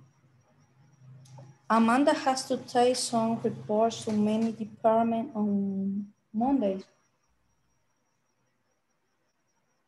And what time do they open? They open around 7 or past or 8:05. Así. Okay. Yes. Yeah. Pero Estamos. creo, Adalberto, que ahí no se decía past. Our past, cuando es a la mitad. 7 Past. half past 7:30 or Past. Según la diapositiva anterior, así la veo escrita. Pasan 5 de la... No es como a la mitad. Around 7:30 O puede half ser. past. Sí. No. Es que half past es las 7:30. Or Ajá. 8 5. past 5 minutes. Yeah, lo mejor sería decir 7:30. Podríamos decir 7:30. 7:30 or... Yeah, 7:30 or 8. Porque nos explica, nos especifica una hora cabal, exacta. Es decir, abren alrededor de esta hora. Entonces, they open around 7:30 or 8:05. Okay. Thank you, teacher. All right.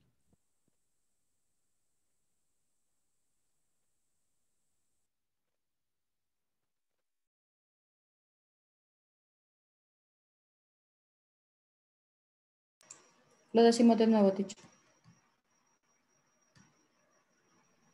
Yo creo que ya nos van a sacar porque falta otra laminita.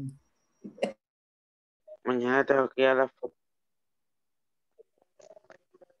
Sería, Entonces, aquí sería el do. ajá.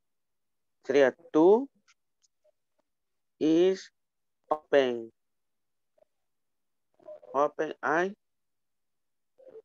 Y ya me volví a perder. ¿Cómo se dice 50 en inglés? 50. Vale, ahí está el teacher. 50. 50. Ah, pues, ¿cómo sería, teacher? Sería 50. System. El do 50. 50 sería todo open. Las 6 sería. Ay, ¿cómo se llama? 6, 50. 6. 6. 6. Con X. Six. Six. Ujú. Six. Okay. 6:50. Six. If. Okay. Vale, sería el otro. When do you want to Ajá. even given big man affecting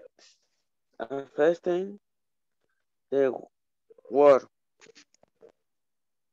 Yes, boo. Restaurant clases are.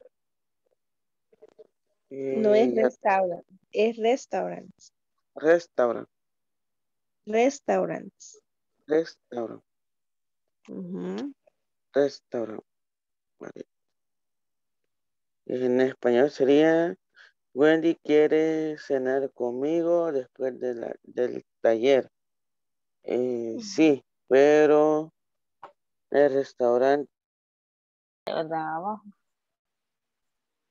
Sí.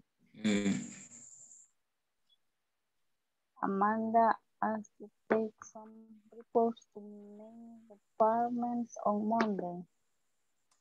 And what time do they open?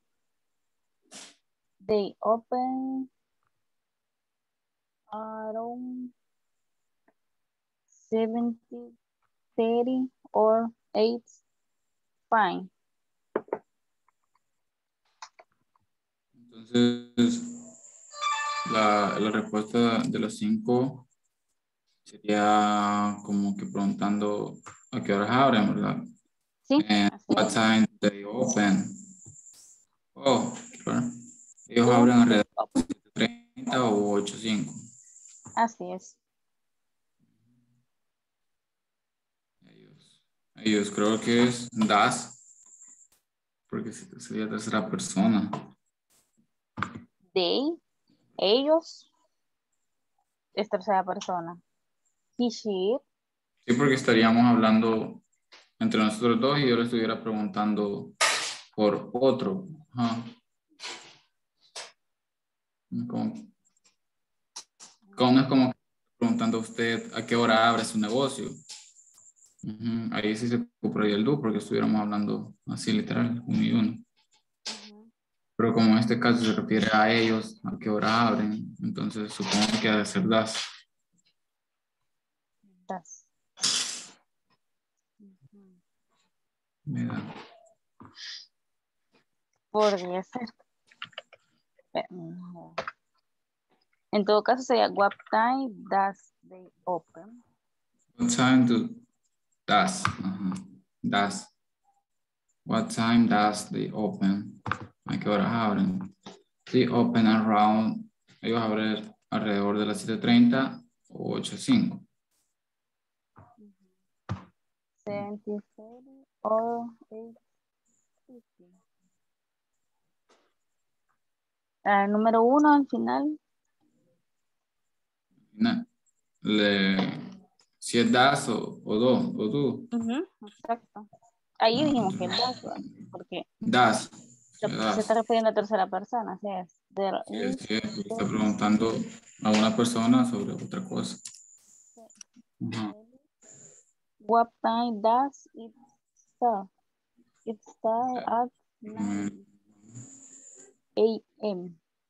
La 2 es do. Do. Creo que le está haciendo una pregunta directamente. Exacto. Como que a qué horas está en el lugar. Y sería what time do you arrive?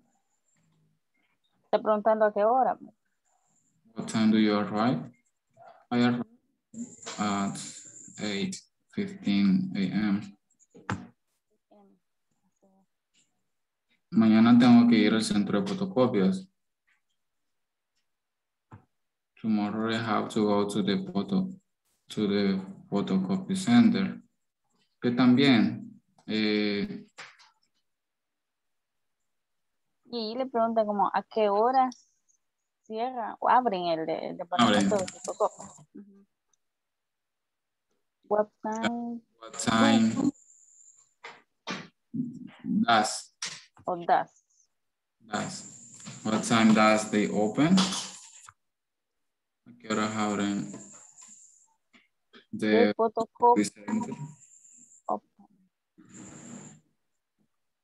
What time does, sería what time does the photocopy center open? ¿A qué hora abren el centro de fotocopias?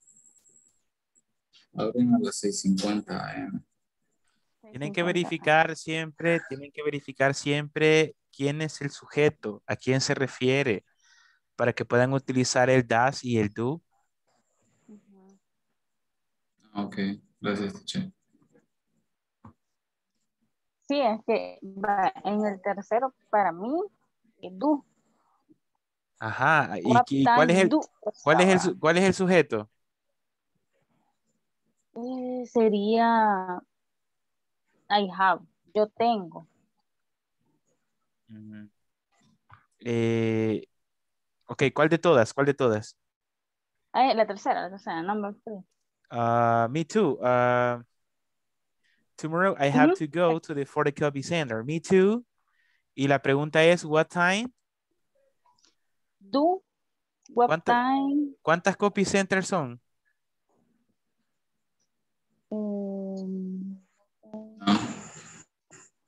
Ajá. ¿Cuántas copy centers mencionan ahí? Solamente uno. Entonces sería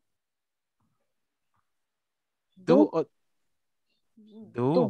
Pero si es una fotocopiadora en singular.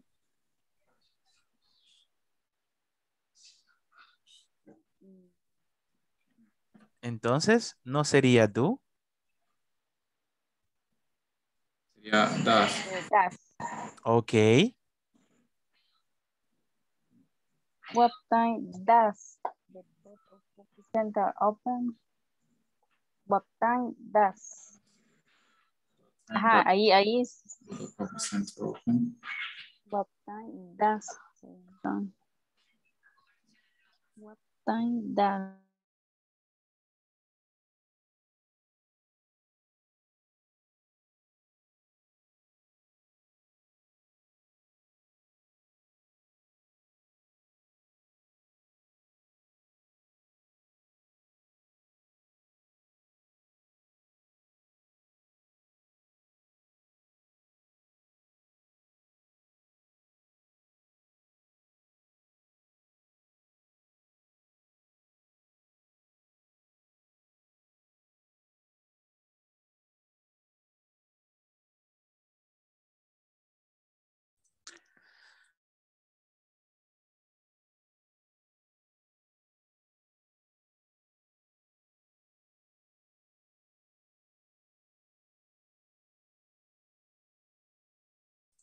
¿Alguien podría verificar en la agenda de los 10 minutos a quién le corresponde este día?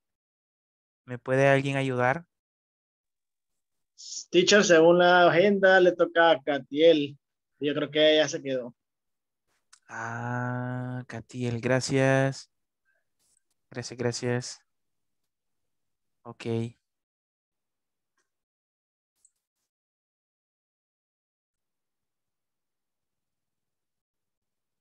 A ella le toca. Sí, a ella le toca este día. Sí, pero me acuerdo que a ella la ha dejado 10 minutos. Sí, ya ha Creo que no. estado. Ya ha estado. Después de Catiel. No, me toca a mí. Ah, pues entonces, mejor que usted. Yeah. Ni modo, ni un modo. Ni modo. A Pero la sí, ya tuya. pero sí puede. Sí puede. Sí, sí puedo. Ah, ok, perfecto. Bueno, Zombie, ya, pero sí puedo. ok, ya para finalizar, lo vamos a hacer a través del chat. Por ejemplo, the number 1. La pregunta sería, what time? ¿Cuál sería? ¿Do o das? What time does?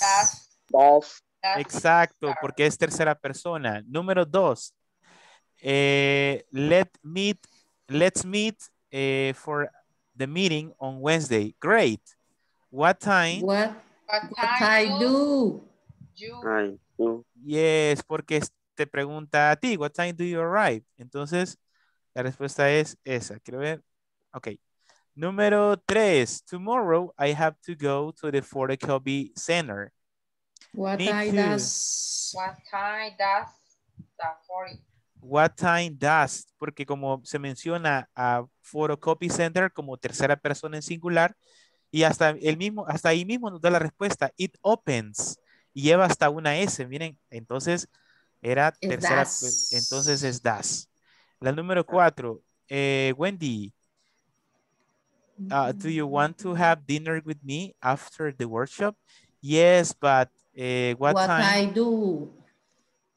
Porque es restaurants, plural. What time do, exacto, y restaurants es plural, entonces es what time do. Y la última, the last one, Amanda has to take some reports to many departments on Monday, and What I do. Porque son ellos.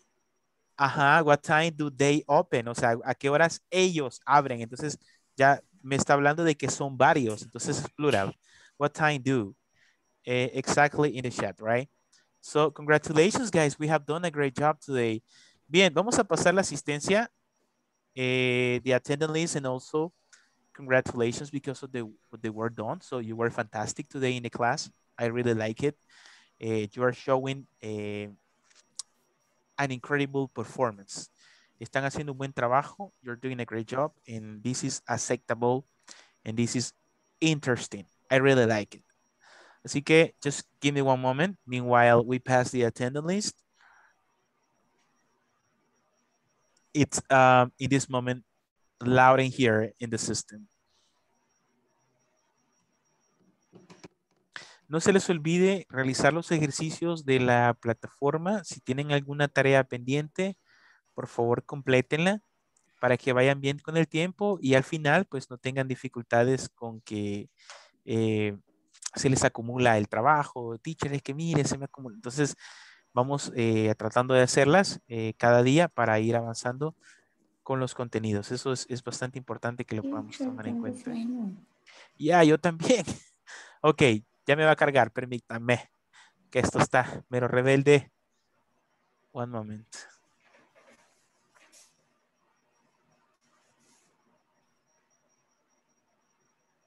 Ok, I got it. Adalberto Ismael. Present. Adriana Lisbeth. Present. Ana Mercedes. Claudia Yesenia. Donina Michelle. Present. Edgar Gonzalo. Present. Erika Guadalupe. Present. Helen Dionelli. Javier Alexis. Present. Karina Elizabeth. Katiel Mayrin. Present. Kevin Vladimir. Present. Manuel Alberto. Present. Maritza Noemí. Present. Maritza Roxana. Present, teacher. Mauricio Orlando. Mónica Lisette. Present. Rosa Maritza. Rosy Mabel. Present. Verónica Elizabeth. Present. Okay. Thank you guys for being here in the class. Un aplauso para todos y nos veremos en la siguiente clase. Goodbye. Have a good time. Good night, teacher. Have a beautiful night. Goodbye. Have a good night. Okay, Alberto, we go back. So let's wait. Alberto, is there any topic that you would like to reinforce? ¿Hay algún tema que le gustaría reforzar de la clase? ¿O algún tema que usted pues le haya sido un poco difícil o usted diga, hey teacher, I need to reinforce this topic? Realmente no.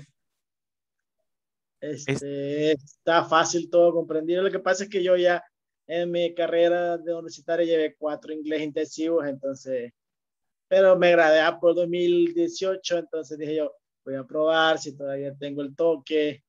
Y la verdad es que todo es comprensible y va súper despacio y está bien. Que aunque a pesar que para otros no es tan básico, ¿va? Pero creo que está comprensible todo. Sí, de Por hecho. eso es que se me ha ido fácil. Creo que más adelante sí me costaría, pero fue como una prueba nomás piloto de este módulo. O sea que, una pregunta. Sí me cansa. Una pregunta, y por ejemplo, cuando usted ingresó, le dieron como opción para poder hacer como una nivelación o de Me una vez. preguntaron, me preguntó la recursos humanos y yo le dije que no, que quería de básico, porque básicamente lo que quería hacer es probar si aguantaba estar estudiando, pero realmente se me hacía difícil porque yo les explicaba de que yo vengo cuarto a las 8 y en todo lo que me cambio me sanitizo, a veces estoy enciendo la máquina inmediata, la cámara de inmediato, porque estoy con estas 2 horas en el trabajo es fatal, yo paso con sueño todo el día. Me imagino, es Porque difícil. creo que es el cansancio mental. Nuevamente uno se cuesta hasta más tarde a veces cuando no está haciendo nada, pero no ocupa la mente. Pero está súper bueno, creo yo que es un buen curso. Tengo una compañera que va por el módulo 3 del básico. Ella sí ha sido perseverante. Yo todavía estoy pensando si hacer el módulo 2, pero todo está entendible. Lo que me gusta es que algunas cosas, vocabularios que no sabía, pues lo voy agarrando. Más que todo de trabajo, Y cuando creo son, que ajá. cuando son, puestos de trabajo y algunas palabras que no conocía. Eso sí es bastante importante y realmente sí me llama mucho la atención. De hecho, aunque quizás parezca básico, porque sí es Beginners One, por ejemplo, la descripción de cada área de trabajo es bastante retadora para muchos.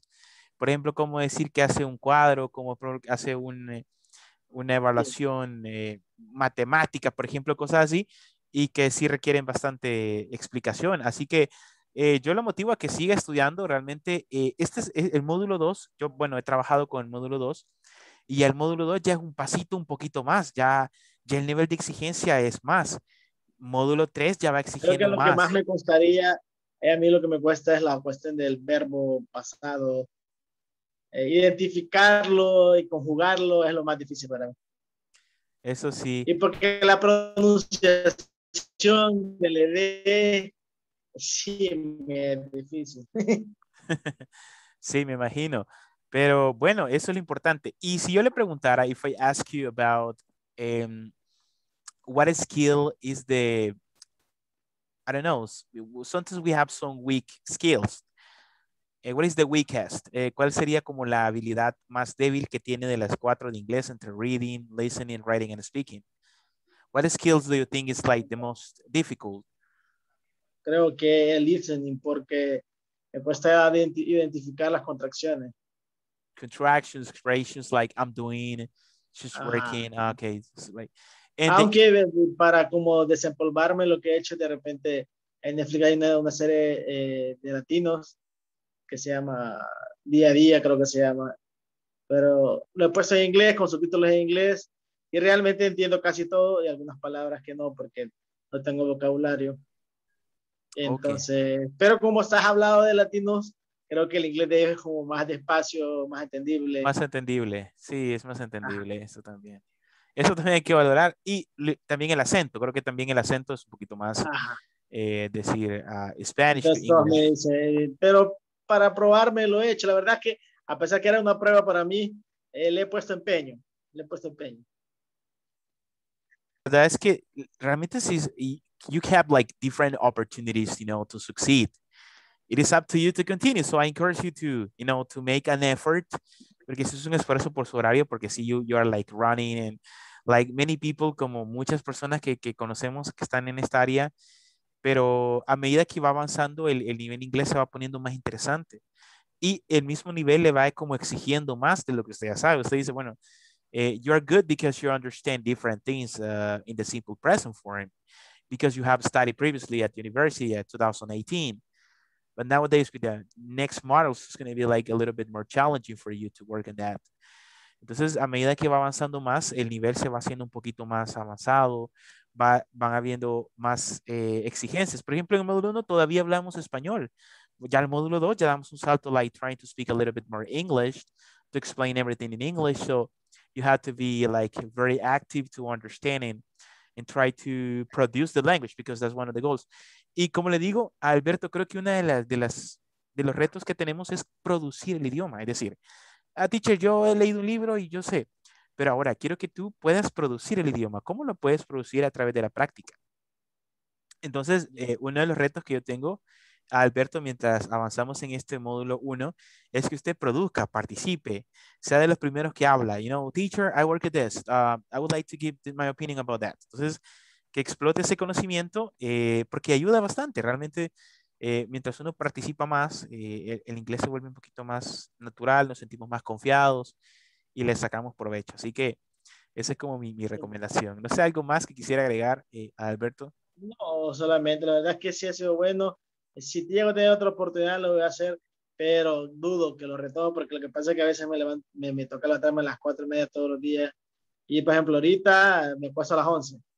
Duermo como 5 horas y eso es fatal. Fatal para mí porque llego al trabajo súper cansado y termino el día cansado. I imagine, I imagine. Pero bueno, entonces esfuércese y pues felicidades por el trabajo que está haciendo, all right? For the work done, keep it up, don't stop. And maybe the reward is going to come soon, right? Así que la recompensa pues viene muy pronto en lo que usted hace, okay? Thank you so much, Alberto, and have a beautiful, beautiful night. Definitely. Go to sleep and get Igualmente. energy. Vaya, pues, feliz noche, teacher. You too. Thank you. Good night.